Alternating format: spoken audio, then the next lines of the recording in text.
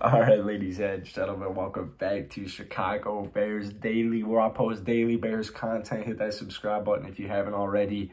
We're here joined by Swaggy, right?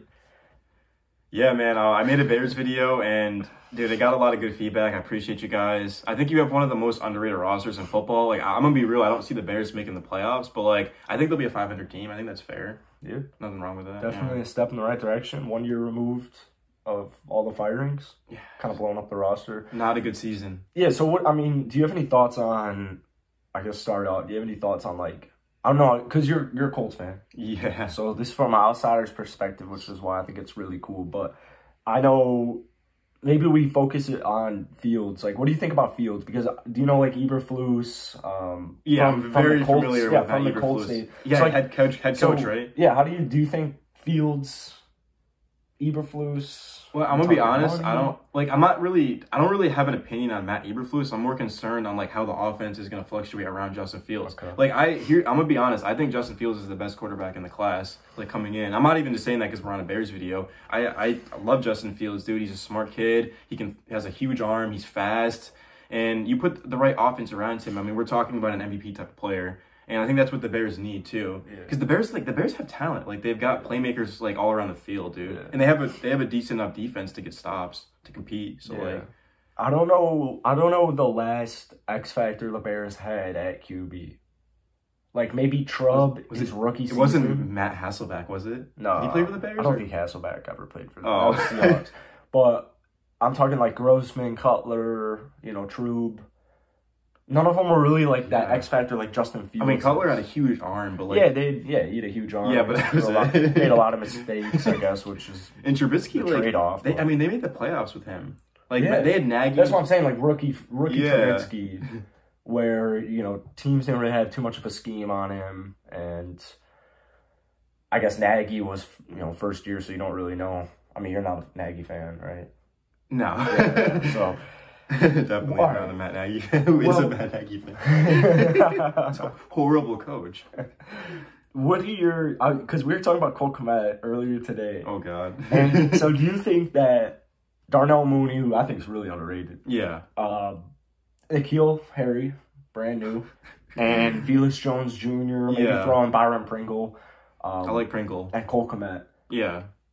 Step in the right direction? Should they do more? So here's the thing. It does not look good on paper, but who cares? Who the hell cares about paper? We need to see production. And I do think that, well, first of all, Darnell Mooney's a #1 receiver. He will be a #1 receiver. I don't know if he'll be this season, but early 20 guy, amazing player. I do know, like, the whole Allen Robinson, like, the whole controversy of, like, well, a lot of people don't understand, like, Nagy kind of drew him out of the offense, and he was injured. So, like, we can't be like, well, Mooney outplayed Robinson. Like, that's not exactly fair. But I do think Darnell Mooney is extremely talented. And also, we know Fields likes to sling the ball down the field. So that's why it's a perfect combination. But I don't think the Bears, like, receivers looks great right now. But I do think when we actually see them play, like, they'll like, over-exceed expectations. Yeah. I think we're going to see a couple of guys, like, kind of come out of nowhere that people aren't expecting. Yeah. So, yeah, and Cole Kmet is... I don't know too much about him, but from what I've seen, he looked like a really talented football player. Yeah. So, from the eye test, I like Cole Kmet. He's really freaking funny, first off. Yeah. I like that. I mean, on paper, nothing crazy. I've made videos on this channel, talk about possibly signing, like,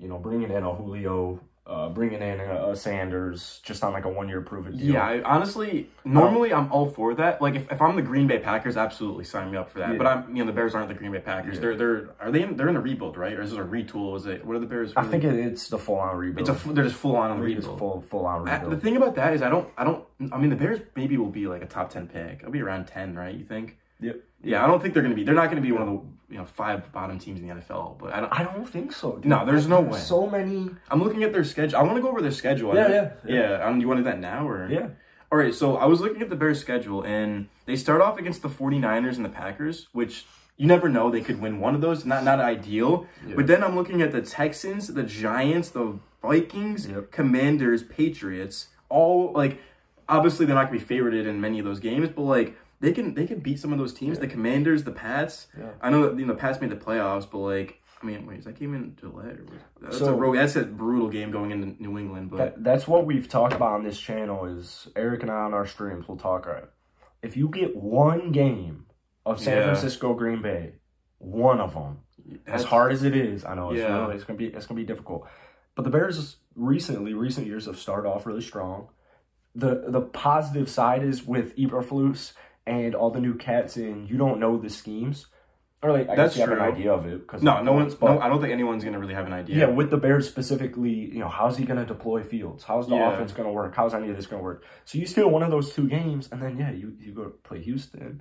You play the Giants. Yeah. Maybe you're 3-1. Commanders is a winnable game. Maybe, maybe you're 4-2 That's the after thing. 6. And dude, I'm gonna be honest, like I'm not like a Bears expert, far from it, but I'm looking at their I know it's like on depth chart and stuff like that, but they've got some studs. I know they drafted Jaquan Brisker, who I like a lot, Kyler Gordon, Eddie Jackson. I don't know if his production has gone down or is he still... It's gone down. It's gone down? That was the thing is, him and Jalen Johnson, those are like the 4 dudes who are going to be the secondary this year.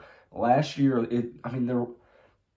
the defense, it really was all they had as far as the secondary goes. So, I just felt like they were kind of being asked a little too much, expectations a little too high. They're literally so young and I just feel like they were asked so much. But yeah, you look at the secondary. I think the secondary is one of the Bears' best parts of their team. Yeah, it's really good. I'm reading these articles and they're ranking the secondary as like the worst in the league, second worst. Are in you the serious? League. Yeah. That makes no sense. Because I know you got rid of some players. You needed to get rid of Khalil Mack. You had to get rid of Khalil Mack. What they got? Second round pick? Didn't make any sense to keep Khalil Mack past a full on rebuild when you fire everybody. Why would you keep Khalil Mack? Khalil Mack is like been injured. So he got injured after a few games last year. However, didn't he have like 5 sacks in those games? Yeah, that's the thing. He played like 6 games. He had like 6 sacks. So I think that's kind of what it's getting more towards with Khalil now. Is, can he stay healthy? But the defense, Roquan Smith, Nicholas Morrow, brand new signing. I like some of the moves they made on the line. This is something it's just going to take a little bit. It's just going to take. Dude, is Roquan Smith a top 3 linebacker in football? Who am I missing? So like Darius Leonard, Fred Warner, and am I missing anyone? Smith? Is there like a really good linebacker I can't think of? Dude, there has to be. I know, probably, but it's really hard. He's top 5 for sure, like at minimum. Dude, people disrespect the hell out of him. His PFF grade he's fast like too. 58.4. He's fast, man. He's good. I was texting Eric about this because I was like, I see all this Roquan Smith hate online from non-Bears fans. Like, he's not even that good. His numbers back it up. But then I text Eric. I'm like, is he really bad in coverage, or am I missing something? He's like, I don't think I've never noticed that about Roquan. So like, yeah, I don't think there's a weakness to his game. To wrap the video up, coming in at 6-11 last season, I would probably put the Bears record if I was playing a safe gambling game. Not financial advice. I would probably throw them around 6-11, 7-10. What would you say? So here's the thing with that. So last season they had Matt Nagy and won 6 games. So they're not winning less than 6 games. There is no way in hell the Bears are not winning 6 games this season.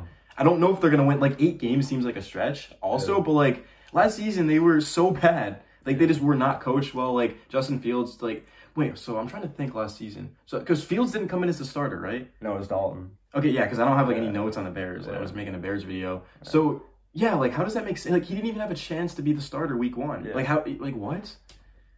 You want to like ease him into his argument, but with a cat like Fields, and even in today's league, I don't think that a veteran QB is needed. Like look at Joe Burrow.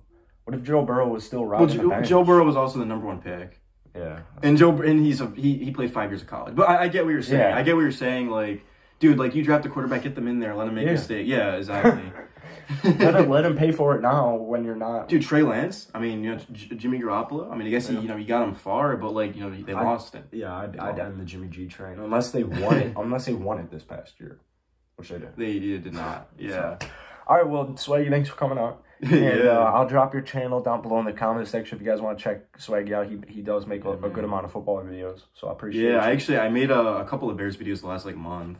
So Bears are dope. So hit that like button, hit that subscribe button, and that's it.